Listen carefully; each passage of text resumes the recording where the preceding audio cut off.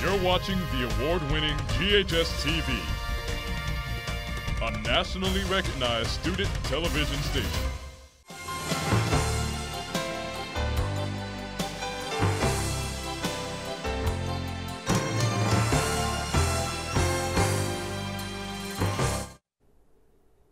Welcome to Let's Talk Business. My name is Kelly Bolton, and I thank you so much for joining us today. Over the past 20 years on this program, we've spent a great deal of time talking with female entrepreneurs and civic leaders as they share their advice and guidance to the next generation of women in the workforce. In so many ways, our college years are where we often define our personal and professional goals. Whether that is through the class that we take or friends that we make, those critical years are defining. With us today is the executive director of an organization that I was part of in college that strives to prepare female leaders of the future. So please join me as we welcome Leslie Harrington to Let's Talk Business. Leslie, thanks for joining us. Oh my goodness, thanks for having me, Kelly. I am thrilled. I know that the lady that I work with told me that we were fortunate enough to get you on the show, and I was thrilled because Chi Omega is near and dear to my heart. Back when the dinosaurs roamed, I was part of Chi Omega, and so I thought it was really neat. And but a lot of our viewers may not know what Chi Omega is. So could we start out, Leslie, just by telling everybody about Chi Omega? Absolutely. So Chi Omega is the largest women's fraternal organization. We're a college sorority in the world. We have 181 collegiate chapters and over 360,000 initiated members. And on the everyday college campus, we're just one of many women's organizations that a student can choose to join. And we typically look for women who are excited about being leaders on campus, being involved, those that are academically focused, and also those that have a true appreciation for real friendship and the values of friendship. So I will say that if you happen to be in Memphis and that if you are on Rhodes campus, we have a chapter right here on your campus. Oh, that's fabulous. Yeah. That's fabulous. Well, I can speak from, as I said, when the dinosaurs roamed. My closest friends today are those that I made as part of the organization back when I graduated. I'm not even going to tell the viewers because they're probably thinking I'm just like in my late 20s and it would give away my age. Let's keep it to ourselves. Yeah. But it was a few years ago. Yeah.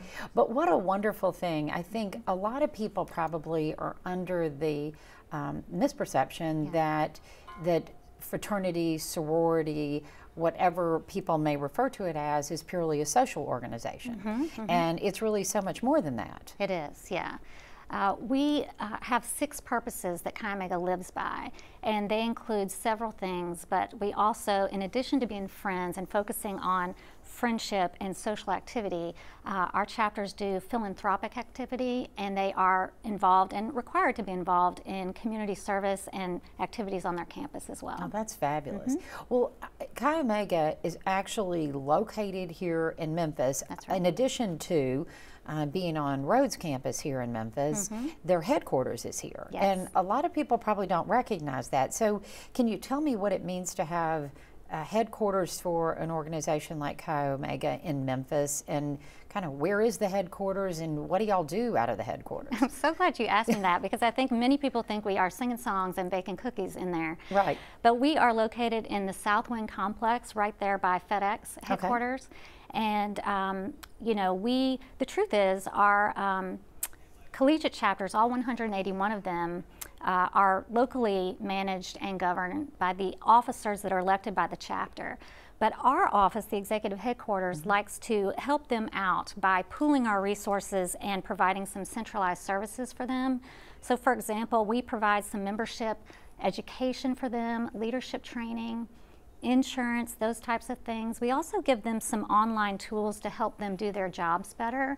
We have an online member recommendation system, and then also some dashboard tools for those officers to do their job better and more effectively and more efficiently. So kind of like your local Starbucks that you visit and interact with on an everyday or regular basis, they have a national organization that provides strategy and training and those types of things for their employees. We operate in the exact same way. So if I understand this correctly, it's kind of like you're the corporate headquarters. Exactly. And all these others are almost like franchises. Exactly. And each one is run independently, but they're run by these young women. Yes.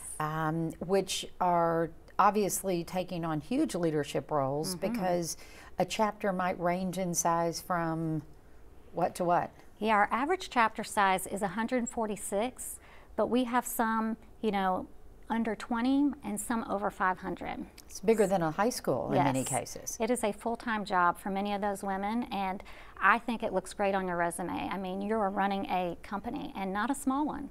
That's incredible.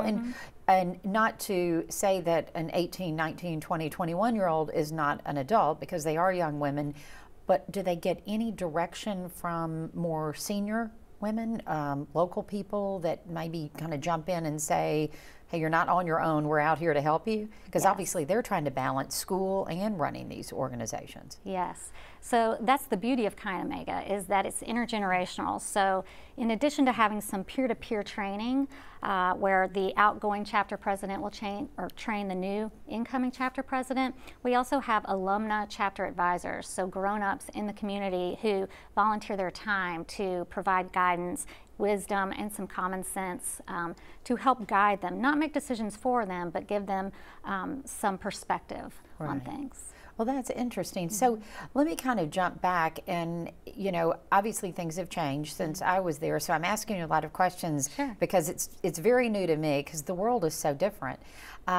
You mentioned they're involved in philanthropic organizations, and I know Chi Omega, and a lot of people refer to it as Chi-O for short, is not unlike all the others that are out there, which all are just incredible organizations, both for women and for men.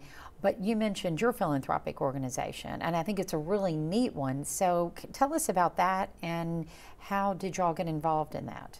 Well, it was a big decision for Chi Omega. This happened a little over a decade ago, and historically Chi Omega had been focused on supporting whatever philanthropic organization meant something to the local chapter. Something to their community where they could really dig in. This is not donating money, this is volunteering hours. But then we decided that, like many of our peers in the industry, other sororities and fraternities, we might go with a national philanthropy.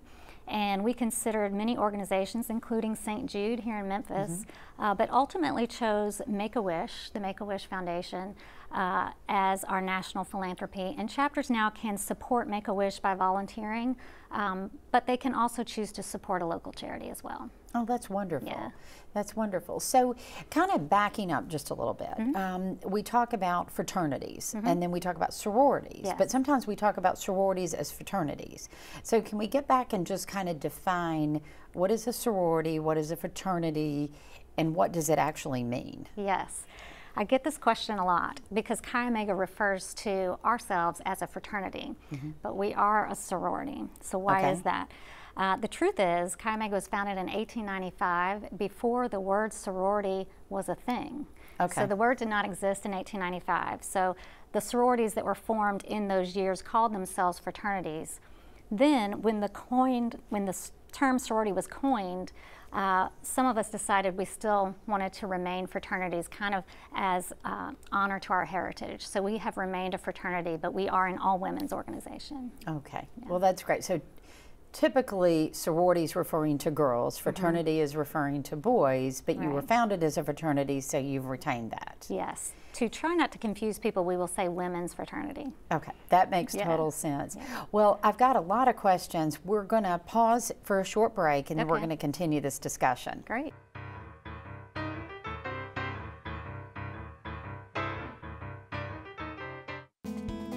Art is really an expression of the self.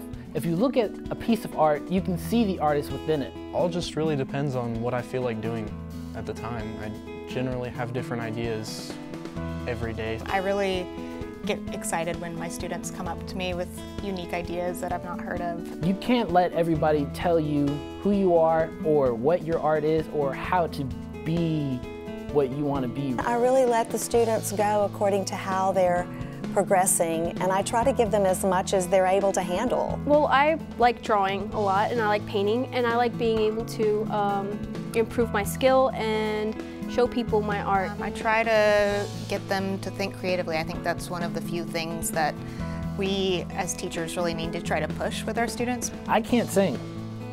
I can't act either. but I can do art. So that's why I chose art. For more information about the Kappa program, visit ghskappa.com or call 755-7775. You're watching the award-winning GHS-TV, a nationally recognized student television station. Welcome back to Let's Talk Business. If you're just tuning in, I am Kelly Bolton, and today we have Leslie Harrington, Executive Director of Chi Omega, as our guest. Today we've been discussing Chi Omega's mission and the tremendous impact it is making on its members and the community. Thanks for sticking around. And we were talking about fraternity and sorority, and I think we kind of clarified that, which I really appreciate. But I wanted to kind of dive in a little bit more about fraternities and sororities and what do they do. I understand that Chi Omega is trying to create leaders and teaching skills and friendships and giving back to the community. But is that unique to Chi Omega, or are other organizations doing something similar in both the fraternal side and the sorority side? And I guess as we discussed, that you are a fraternity. Yeah.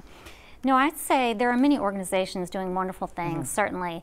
I'm a little biased towards the sorority movement. It is not for everyone, but I believe in the sorority experience. I think that especially today it is more relevant than ever, as a matter of fact, because we live in an age where teenagers are kind of living out their lives completely on their cell phones. And so sorority teaches you things that I don't think our adolescents are really getting much anymore in high school. You learn things like how to have a face-to-face meaningful conversation outside of your phone. You learn how to be a true friend, and it's different in college because, you know, now we are caring for our friends like we did in high school, but there's no parental oversight in college, or very little. And so you also, in order to be a good friend, have to be able to call out your friends when their behavior is not like themselves. And that used to be a parental role, now it's a friend role. And sororities make a big university small, make it feel more like home, in addition to all these activities that we've talked about. And it's a great laboratory for trying out and figuring out your personal leadership style. You get countless leadership opportunities in the 4-year experience, and it's a great place, a safe place to try these things out and fail even before you get to the workplace. And that's something you don't really learn in the classroom. So bigger than that and all the activities, Chi Omega and sorority in general is a robust network of connections. So nationwide, we have shown women how to find roommates or bridesmaids, or how to network and get internships and lifelong friends, and you can do that no matter where you go with Chi Omega. So where does that leadership come in? If it's being run on a local level by these young women, from a national level at the house, at the home office, if you will, are y'all providing that type of leadership skills for these young women through training programs and that sort of thing? Yes. So most of it, I will say, is learned day to day through trying to lead a big group of women through a year's worth of schedule and calendar, and keeping everybody accountable to rules and policies and expectations.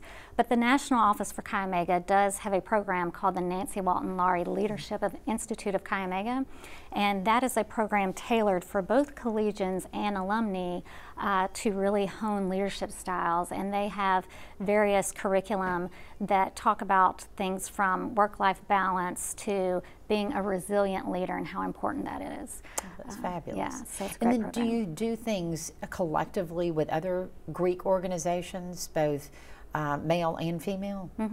We oftentimes partner on campus, and we try to support their activities as well as ours. So we have a lot of pairings in terms of activities on campus. Well, that's great. Yeah. So what would you say if you were trying to talk with a young woman that's trying to decide should they participate in Sorority Rush, which I will need you to explain what Sorority Rush is, Yes. whether they should participate in Sorority Rush or whether they should choose not to? Yeah. Well, I think there's no downside to participating. And maybe you could explain what Rush is. Sure, how about I back up? Yeah. That would be great. I know I jumped right in and I thought maybe a lot of people don't know what sorority rush is. That's fine. Most people have heard of sorority rush, might not know what it means. They have actually changed the term now to sorority recruitment because rush is seen as a derogatory term now. Historically, it meant that women in 1895 were rushing to the train station to meet the new women coming to college. So it started off as a really nice term, but I think over the years people have found it to be derogatory. So we call it sorority recruitment now, and that's what it is. We are recruiting members to our organization. And I would encourage every young woman who is looking for a niche in college to at least sign up.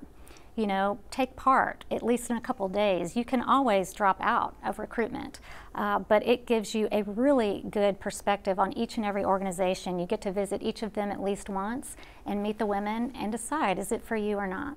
Well, that's good advice. Yeah. And is there anything young women should do if they like what they're hearing you say, that they like the idea of being involved, making friends, developing leadership skills, and they decide they'd like to go out for recruitment? And obviously when I called it rush, I dated myself again.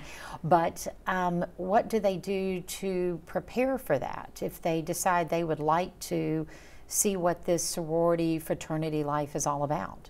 Well, there are lots of misconceptions about how you prepare. I mean, I think there are lots of rumors out there that you need to send a life-size cutout of yourself to the chapter or something like that to really make yourself known. That's not true. What women need to do is to contact their university, and the office on that campus that's in charge of sorority recruitment is typically called the Panhellenic office or the Fraternity and Sorority Life office, and they will give you instructions on how to register for the process. And then each organization usually requires a letter of recommendation. And so you'll need to use your network in your community to find members, and they're out there at your church or at your parents' place of business or wherever who might be members of those organizations, and ask them to write you a recommendation. And you don't have to have all of them, but a nice showing would be very helpful. And then you just be yourself and have conversations like you and I are having, and everything will work out. The process is such that if you participate and play by the rules, you will be placed somewhere. And then you talked about this letter of recommendation, or I've heard people refer to it as a RIF. Yes. And then I've heard people refer to things about letters and needing 8 or 9 letters and 5 or 6 recommendations or RIFs. What is it that you really need if you're to be looked at by multiple organizations? Because obviously if you're going through, you don't ever want to go through one-sided. Although Chi Omega is a fabulous organization, you don't want to go in saying that's what I want to be and I'm getting a letter for that and that's it. Right. Right. It's really wise to contact those organizations or contact those alumni members in your community who are members of that organization and find out what their process is. We all tend to differ a little bit. For Chi Omega, we do require we call it a RIF, it's a recruitment information form, that's the acronym for it. And I usually suggest that that is enough unless you have multiple people that want to write you a RIF. Then they can send a letter in addition. Or sometimes if you're the mother of a child going through recruitment, you probably don't want to be the official RIF writer, but you might submit a letter. Oh, that's nice to know a parent can do that on behalf of their children. Yeah. We're going to pause for another short break, and when we return, we'll finish up our informative and enlightening discussion.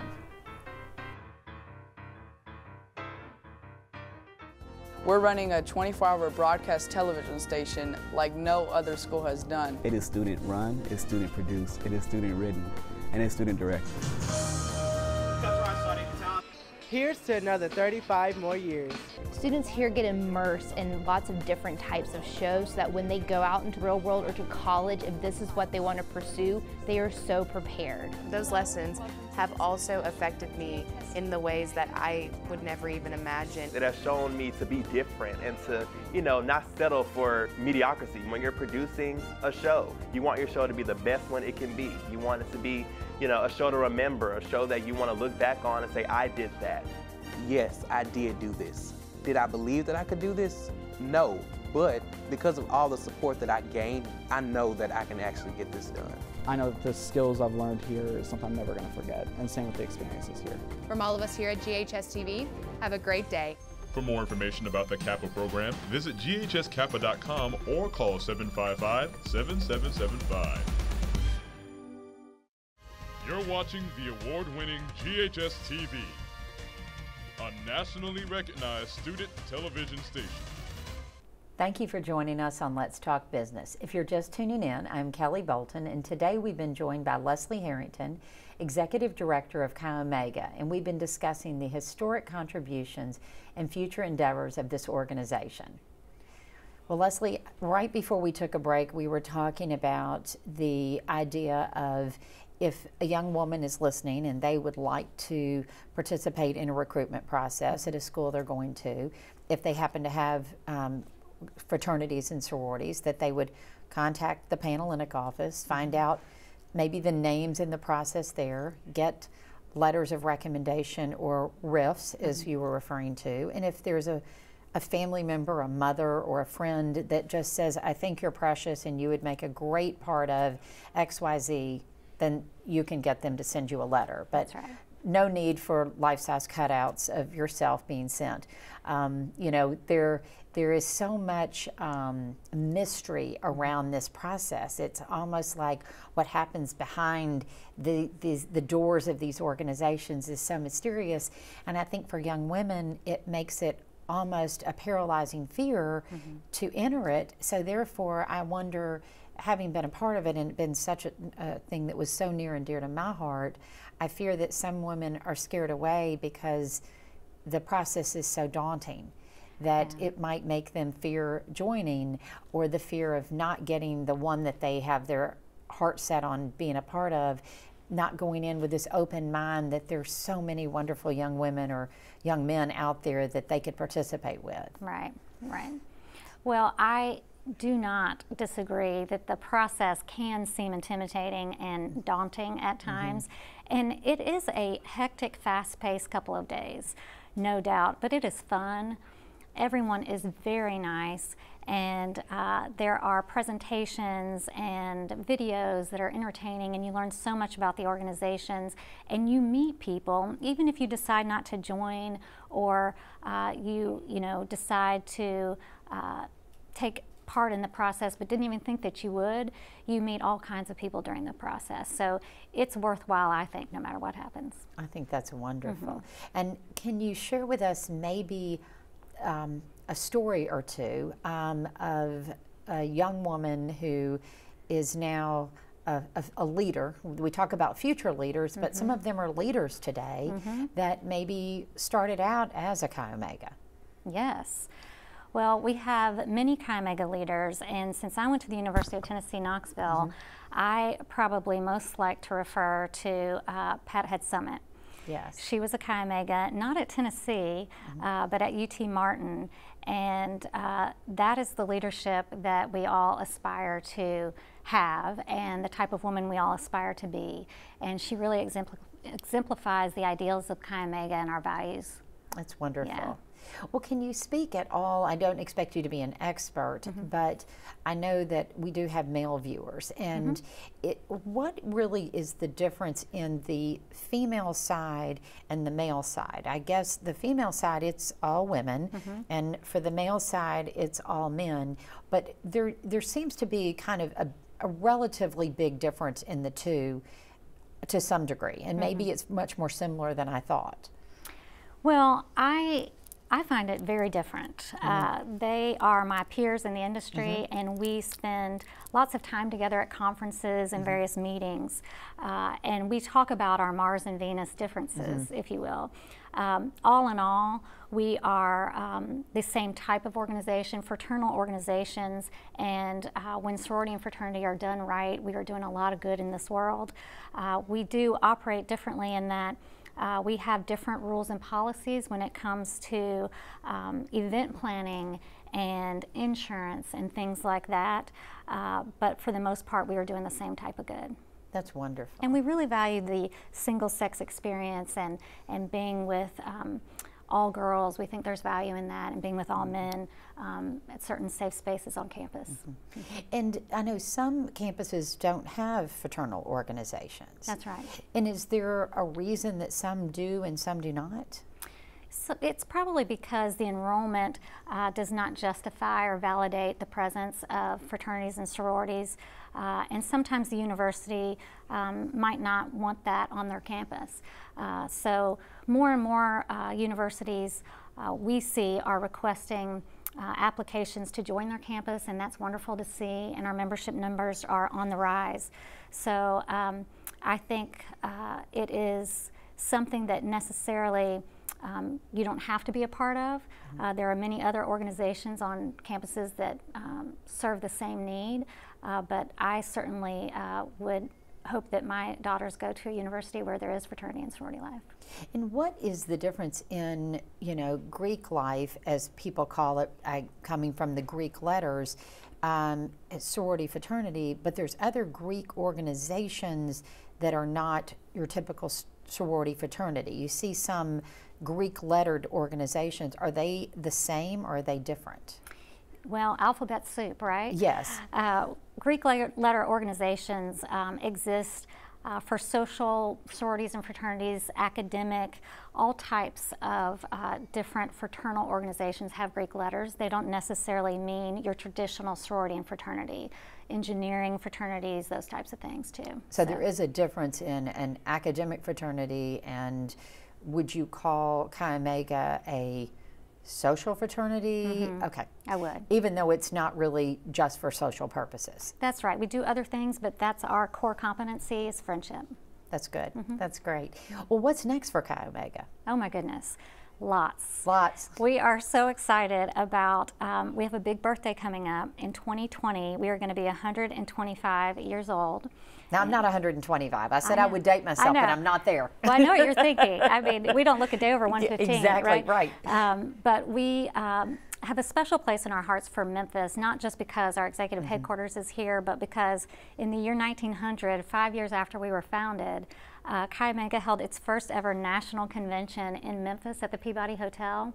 Really? So we're just I feeling, did not realize that. Yes. So we're feeling super nostalgic about bringing everybody back in 2020 for this big significant milestone. Can't wait.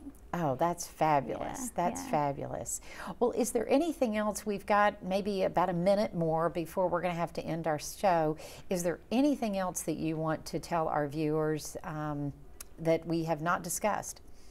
I don't think so. We've covered it all. Yeah. Well, I guess then I will end it and wrap it up that I am so appreciative that you came, and it's so much fun for me to kind of step back into memory lane. I'll have to get in touch with my old sorority sisters. I hope you do. And tell them that you were on the show, which is really neat.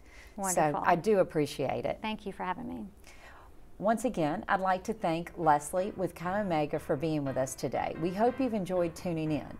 To get more information about our show, you can check us out on the web at GHS-TV.org, where we're streaming live 24 hours a day. You can also check us out on Facebook and Twitter. Please join us again next month on Let's Talk Business as we continue to explore the thriving Memphis business community and civic community.